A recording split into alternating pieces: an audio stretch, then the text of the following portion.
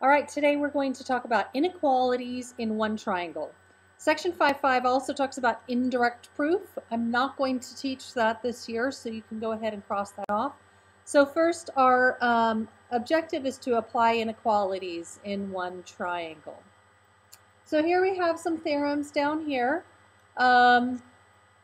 If we have a triangle that, in a triangle, the larger angle is opposite of the longer side.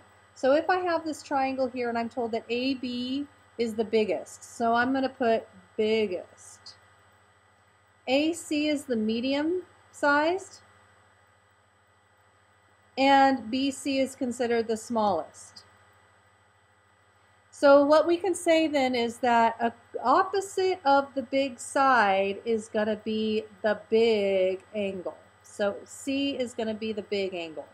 So then my conclusion is angle C is the biggest. Now let's take a look at the medium side is across from the medium size angle. So angle C is bigger than angle B, which is bigger than the last one, which is angle A. Okay? And the next theorem is like this one, except for it's in reverse. So in a triangle, the longer side is opposite the larger angle. So if I'm told that angle Z is the biggest, so I'm going to put B for big, and angle Y is the medium, so I'm going to put M for medium, and I'm going to angle X is the smallest, so I'm going to put S for small. So across from the biggest angle is XZ. So XZ is my biggest side. And across from my medium-sized angle is XZ. I made a mistake here. Sorry about that. This should have been XY. There we go. Okay, so across from the medium angle is the medium side, which is XZ. And across from the smallest angle is the smallest side, which is YZ. Okay?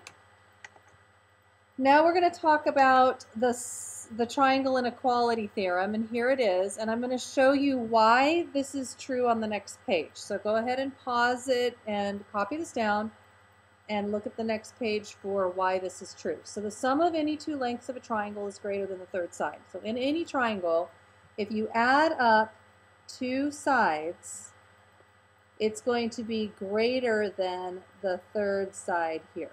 And that's true for all of them. So let's take a look at the next page and we'll do some examples on this. You can first of all go ahead and cross out number 4. We're not going to do that. So now let's talk about why is the triangle inequality theorem true. Okay, and I'm going to show you an example of why it's true.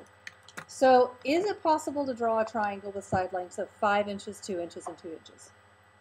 Every time I do this example in class, my students always say, yes, of course you can draw a triangle that's 5, 2, and 2.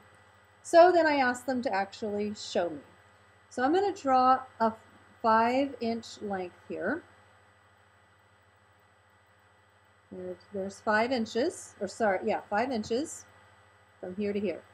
Now we're going to try and connect it with a 2-inch and a 2-inch. So I'm going to make it really thin, see if it'll work. There's 2 inches, so this is 2 inches.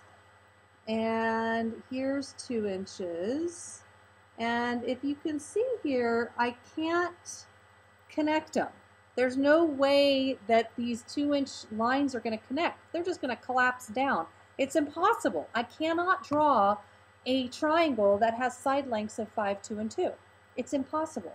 So let's try this next one. Is it possible to draw a triangle with side lengths of 5, 3, and 2? Okay, so now we're getting a little bit more here.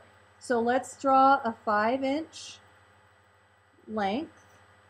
From here to here is 5 inches. And now I'm going to draw a 2-inch length. Okay, and I'm going to draw a 3-inch length. Ooh, it's looking pretty good. Looking pretty good here. But wait a second.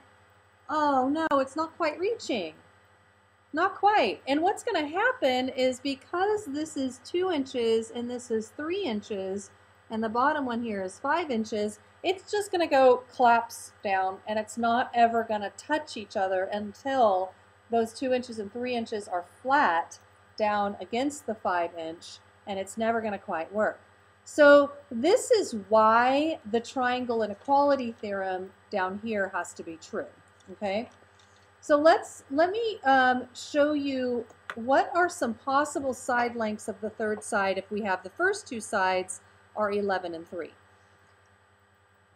The book would have you do 3 different things this way, but it's super simple. I'm going to show you a really easy way.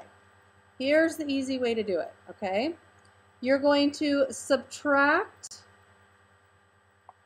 the 2 side lengths here, and you don't want a negative. No negatives.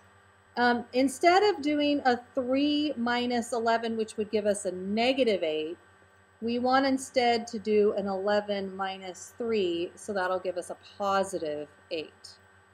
Okay? And then you're going to do less than the third side, less than them added together. Okay? So 11 minus 3 is less than the third side. What's my third side? I don't know. I'm going to make it an x because that's what I'm trying to find. Is less than adding them, 11 plus 3.